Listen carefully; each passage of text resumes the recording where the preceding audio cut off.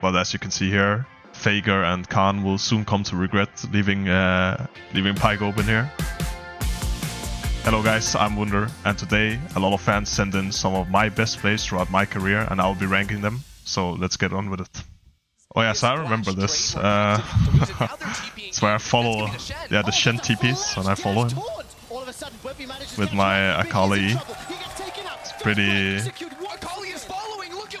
fun play. I believe this was some final. I don't know if it was lower bracket or like not actually the grand final, but maybe it was like the upper bracket final, I assume. But yeah, this was pretty hype. I actually remember the comms even from this point. I was not sure if I was supposed to take it or not. I was asking my bot lane, do we win this? Do we win this? And they were like, yeah, take it. So in the end, it turned out good because they didn't actually finish off the Shen, and I could fly in and just swoop in for the kill. And I still had my TP, so obviously it turned out really well for me. And I think it's one of the probably first times, because I mean Akali was reworked in like 2017, so it is one of the first times where like a cross-map play with Akali really happened like that and kind of turned out good. Yeah, I'm happy that this memory is instilled in a lot of fans still, and they remember this match because it's one of the peak, I guess, eras for my career, and yeah, I mean we ended up winning this game and I ended up popping off, I remember, so pretty good game for me personally. And for the ranking of this play, I mean, I didn't do anything crazy mechanically, I'd say. It was not like a highlight me dashing around. I was basically just pressing a button and took my hands off the keyboard for like a solid 5-6 seconds, however long it took. But I'd say it doesn't happen very often in competitive, and even today when Akali is still being played, it's not often you see an Akali flying through the entire map. So for that, I'd give it an A. I'd say it's a pretty memorable moment. Yeah, and I'm not sure if I don't remember even another play where Akali is flying throughout the map like this. This is Fangwu Buffalo, my Pentakill with Ryze. Yeah, I think we lost all our games against Fangwu, and even this game. I think it's my only Pentakill competitively as well, if I'm not mistaken, and it was a loss.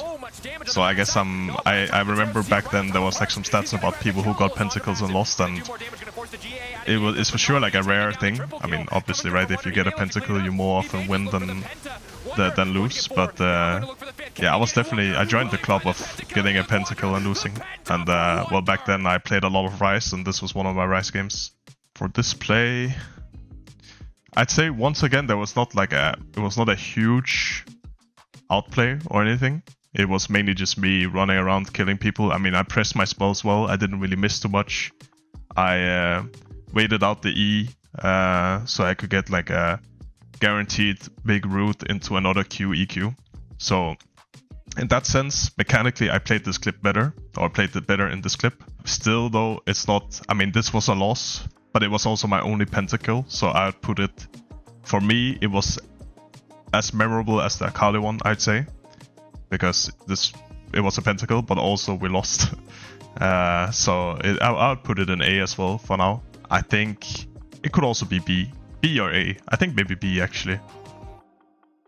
So this is, I think this is one of the first splits Viego got released. I remember playing against Rogue, and it was kind of funny actually, because when Viego was released, I was the kind of guy that, I mean, at least what people said about me was that I could play everything and I didn't need practice on anything, right? So Viego was a good champ for me because I just pick up their soul and I just play their champion that they were playing, but also to a high level. Well, in this clip specifically, I'd say some of the highlights about it is, well, I start up by killing Blitzcrank because he runs into me, and I have like a very good hook where I aim my hook, so I either hook the Jace or the Kalista that is trying to jump, right? Like, let's say I try and hook the Jace, he could try to dodge it. And if I try to hook the Kalista, he will probably jump, right? So I'm trying to hook in a place where I'm most likely to hit either of them. And yeah, I mean, from what should have been, I guess, like a kind of a free Nash for them, because we are in a 3v5 situation. We turn around with a bit of luck, but also, well, good outplays by me, I guess, picking up the Blitzcrank and then getting the flank right. And we actually managed to turn the play completely. So I believe winning this game as well, and which might not have happened if this play didn't happen. So yeah, it was pretty hype. So for the ranking of the play, I would say mechanically this is probably the best play yet. Whereas, well, I'm in a 3v5 situation, I'm kind of like carrying the fight alone, killing all of them. So in that sense, I would probably put it in S. For the, I guess, the impact of this game in my career, well, it's a regular split game, so there's not like, it didn't really matter too much. But I would say if I'm ranking purely off mechanics, I would rank it S. Yeah. I mean, I think historically, well, what I would have liked to see return is, I think pre-rework Akali was really fun, and also pre-rework Aatrox, but they are also really fun reworked. But if there was any way to just like have both versions of the champs and being able to pick between both, I would have liked that. And yeah, besides that, I think Viego, if there's a way to bring Viego back top lane, maybe not as broken as he was here, because I believe he was like first picked and like flexed on 3 different positions even, and he was laneable into everything, it seemed. But if there's a way to play him, he's like a very fun champion, right? It's a champ with resets. Generally, reset champs are fun, and you can, well, the interactions with the other champions make him, yeah, pretty fun to play. So this one is the game 5 banger, where I picked Pyke. I think not for the first time, I think I already played Pyke before, so well, they knew it was coming and they thought they were prepared for it. But as you can see here, Fager and Khan will soon come to regret leaving Pyke open here. It was actually a pretty close game with a lot of throws. I mean, we were like ahead for like a majority of the game, but then, well, in this case, they were obviously in a position where they killed some of us and they started Nash, despite not being able to actually do Baron, or like they should not be able to start it, but they did it regardless, and they paid for it.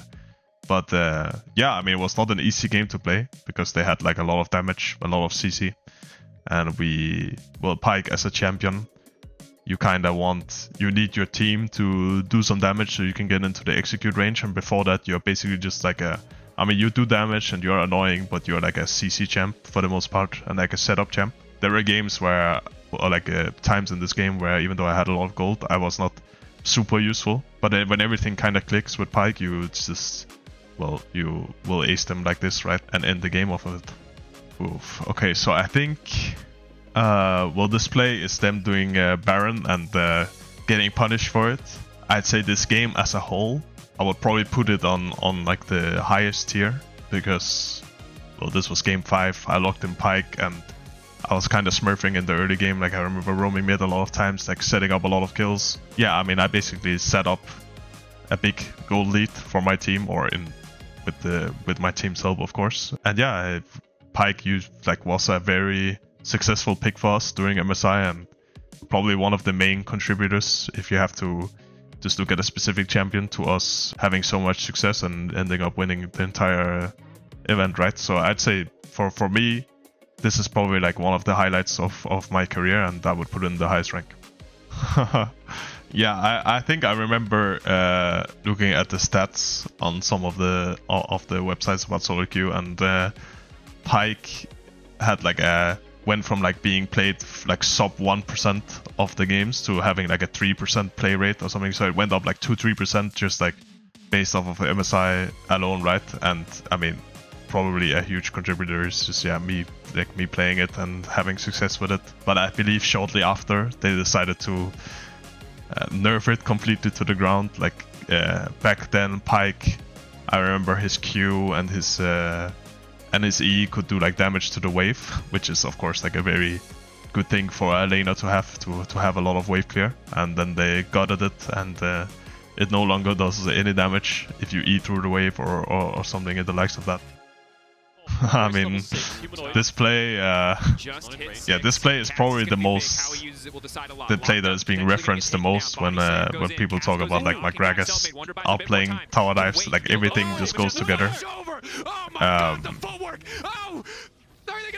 I mean, there's a share of luck and skill in this clip, of course. Like every outplay usually happens because of some kind of misplay from the opponents, right? And well, in this clip, I'm in a position where I'm full HP, and they're playing Renekton TF, which is, I mean, back then and probably still is. I mean, Renekton is a strong laner, and well, TF has a global, right? So usually the rule of thumb you go with when you play is, well, you can most of the time survive like 1v2 dives, well, depending on champions, but if they bring 3 people, it's like usually very hard, no matter what champ you play, even if you play a tank at this point in the game. Usually like champions just have like too much in their kit if they're 3v1 under your tower even. So in this case, I did have to, well, they did start out the dive like very early before their Qiyana was there even. And yeah, I mean, I managed to get like a good ult timing on the Qiyana E and then flash over her WQ, which is like a prediction, but also from playing the game, this is how like Qiyana wants to do damage to you, right? She wants to throw her first Q and then like auto Q you, and I kind of predicted that, but also outplayed them.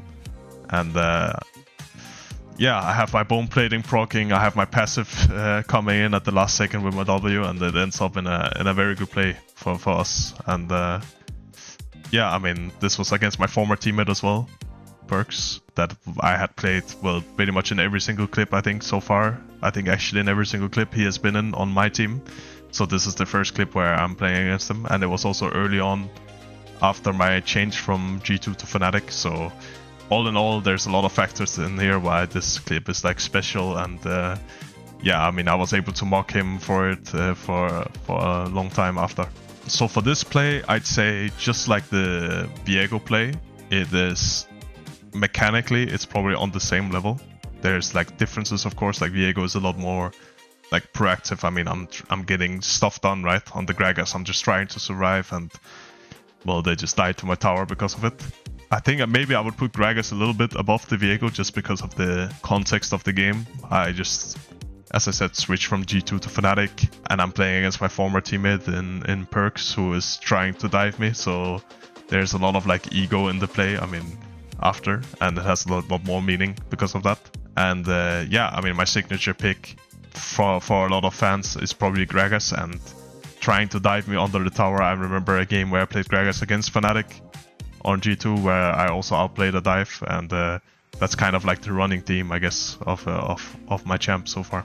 Yeah, I mean, usually the biggest moments of my career is the winning moments, right? Where I mean, we lift the trophies and stuff, and yeah, I mean, 2019 for sure is the biggest highlight of my career for obvious reasons, right? We were winning a lot. We didn't manage to do the Grand Slam, but I think the best feeling I got was at Worlds in the semifinals against T1 we played, because it was just so surreal after we won that we were gonna be playing the World Finals, potentially being able to complete the Grand Slam in Paris the following week. And yeah, it was really hard to just get a grasp of it and like fall asleep even on the same day, you know. We don't talk about what happened in the series though, but that is for sure like the highlight of my career, just the semifinals against T1 and knowing that you are gonna be, well, potentially completing the entire year, like yeah, taking that dot, I guess. Thank you guys so much for sending these plays over. Let me know in the comments how I did, and if you want to see G soon rank the LCK greatest plays, click the video here. Thanks for watching.